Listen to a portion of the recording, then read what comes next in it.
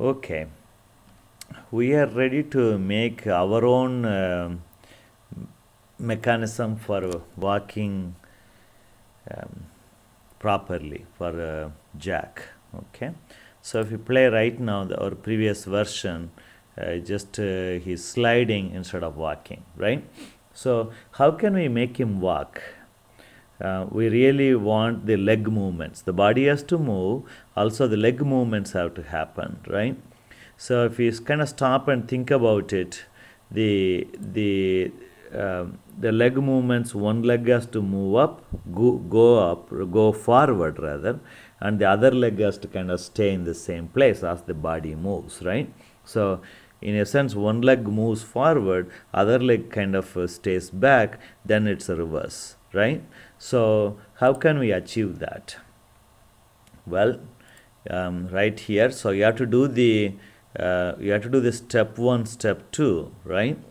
So you have to do step 1, step 2. Let's go ahead and put the leg and see what happens. Okay, and right leg, right along with that, turn. You may remember, if you want the leg to go forward, you have to do backward. Let's see, 0.05, left leg, drag it here, turn forward, reverse of that, 0.05. Okay, and remember this body, the whole movement should happen together, leg movement, body movement and all that. Okay, so let's see how it looks. Okay, so that's a good starting movement. I know that's kind of looks funny, but that's because we are repeating the same steps again and again, right? Okay, so that does look funny, isn't it?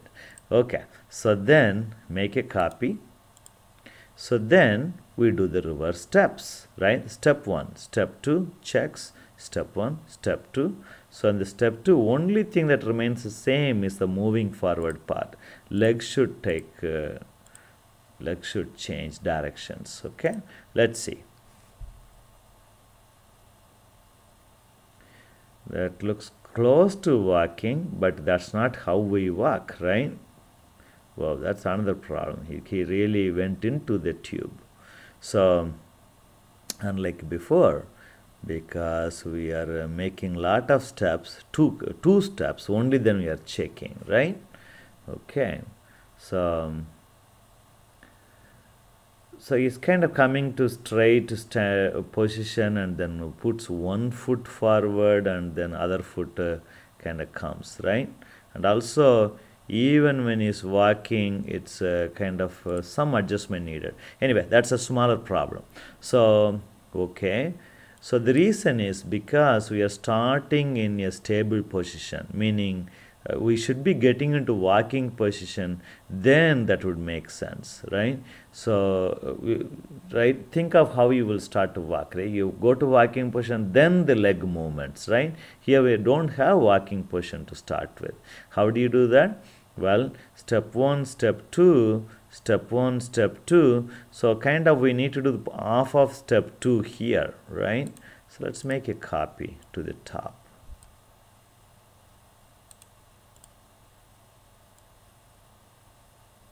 Okay, so in that, half of that, if you want, you can, yeah, let's see, 0.025, 0.025. Okay, now let's see how it looks. See, now the legs are adjusted. Now he is ready for real walking. Still I see some sliding action.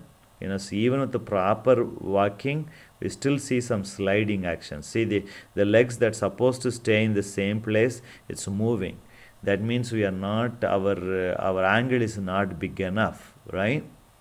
So let's fix the angle. Let's go to the little bit bigger. It's 0.05, 0.05. Just double the thing. So everything here is double of that initial adjustment thing. Okay, So the 0.1 revolution, right? 10%, 10 DD. Is it 10 DD? And 10% of the revolution, full revolution. Okay, let's see how it looks now. Legs are ready.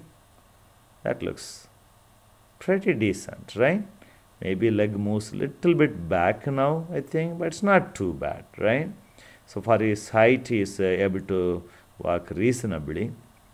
Very good. So the only remaining problem is that this guy is just going into and dashing into this tube before he returns, right?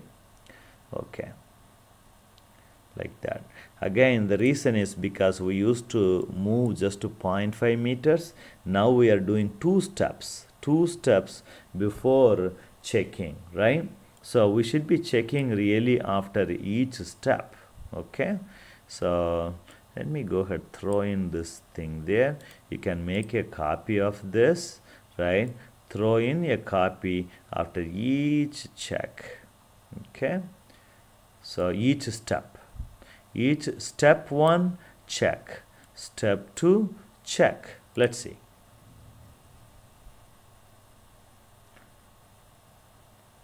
We can fix that initial portion as well. Much better than before, right? So because now we are checking more often, that we are able to catch him before he dashes into the tube, okay? Okay, so that's good. Only problem is now we have humongous amount of code, right? The stuff repeated, and even the steps along with the steps and everything, there's so much going on. By the way, just let's go ahead and make this do together and move these things in, so that kind of makes it looks nice. Yeah, so okay, I don't know that that's the right way. We don't need to do a right way, perfect way, okay? Okay, so now this code has become lot, right?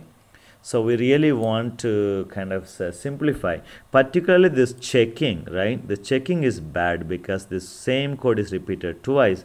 Anybody who writes a software, you can talk to them that that's bad. You know, any repetition of the code is not good, okay? Okay, so what can we do? Well, this is the time to show some modularization. We want to break this down to multiple methods, okay? So let's see here, everything is to do with Jack. These ones are at least to do with Jack, so let's go with Jack, methods, and create a new method. Step 1, I'm going to call it, and also step 2. Okay, so again, this can be under Jack, it can be even under world. Okay, so step 1, step 2, I'm going to go back to my first method, take this step 1, which is this, drag this, put it in clipboard, go to step 1, drag run clipboard, place it here. Okay, so I moved the step 1 code from here, from the my first method to step 1. Do the same thing with the second step. By the way, that's a copy, it's not removed actually, right? Dragging, placing it there, go to click on Jack step 2, drag it here. Okay, very good. Let's go back here. Now I'm going to delete this code. Instead, I'm going to drag the step 1, put it there. Okay, Jack doing step 1, delete this code, then check and drag step to press and drag left click and drag and drop it here. Okay, so we managed to get rid of some code from here and move it to the individual methods. You should be able to play it. You shouldn't see any difference whatsoever. Okay, simply we reorganize the code, that's all. Okay, okay, what about this then, the if checks? Well, those are the checks where Jack is against several other things we are checking. So we can go under world and create check collision check. Okay. Or simply check, not a big deal, so okay, so we have the check we created under the world method, a collision check method. Okay, go back to my first method. Let's drag this if code. Let's see whether I can drop it directly. No, I cannot drop directly, so you have to drop it to the clipboard and then drag it here. So this guy now takes care of the checking and turning around and all that. What it really enables us is, you will see quite amazed at what happens is a right click and delete. I have deleted both of them. Now simply introduce drag and drop collision check. How about that? Now, due to this mechanism, we have managed to get rid of the duplicating code. See, instead of having duplicated code, this time we have collision check invocations twice, and there is only one collision check, right? So software people really love it. Whenever you avoid repeating code, it's really lot less headache, because when you repeat code, what happens is whenever you fix something, you have to make sure you fix in two places, and people are always in a hurry. You may forget to fix in the second place and get into some serious problems. Okay, then creates more chaos, more issues, all those things. Okay, thank you.